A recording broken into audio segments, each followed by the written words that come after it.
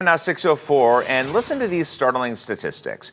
More than 60% of low-income families have no children's books at home. Half of all low-income fourth graders score below basic level on national literacy assessments.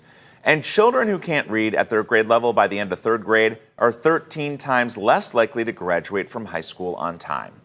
But a project started by a Buckeye Valley Junior High School teacher is hoping to change that, while also helping better connect students with staff. News 5 first showed you the Confetti project years ago, and we continue to follow through on how that program is expanding beyond a post-COVID-19 world. Well, now we've learned the program is helping better connect students with their peers.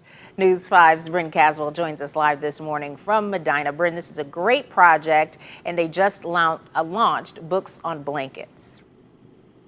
Yes, good morning. So this project is all about reading and connecting. So 8th graders get to pick a book of their choice, and then they pick a staff member of their choice to read the book with. But now those 8th graders have little buddies at the elementary school level where they do this reading project with.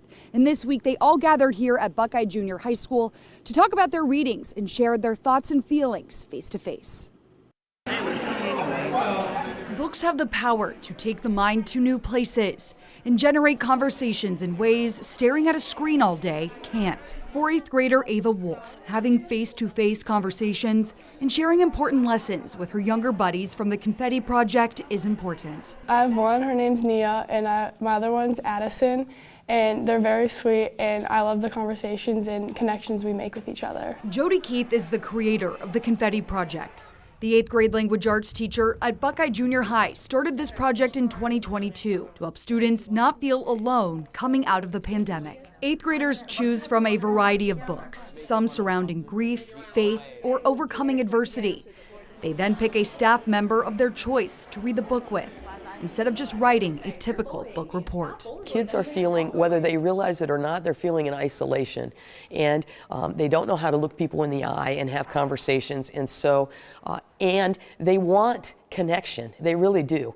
And so to put their phones down and to get to choose books about topics that are important to them is really important. While students pick a teacher buddy to read a book with, 8th graders are now also assigned younger buddies at the elementary level. For the first time Wednesday, the elementary students took a field trip to the junior high to hang out with their older buddies and talk about the readings for Books on Blankets. Our kids get to be the adults in the conversation.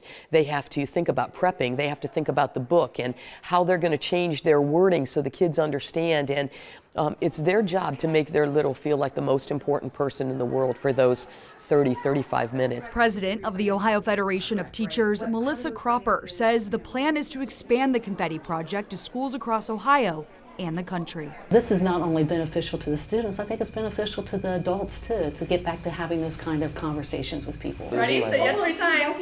Yes, yes, yes. 8th grader Jules Collins says initially he wasn't interested in the project, but in the end, he says it made him better. You think it's hard, but I didn't want to do it at first.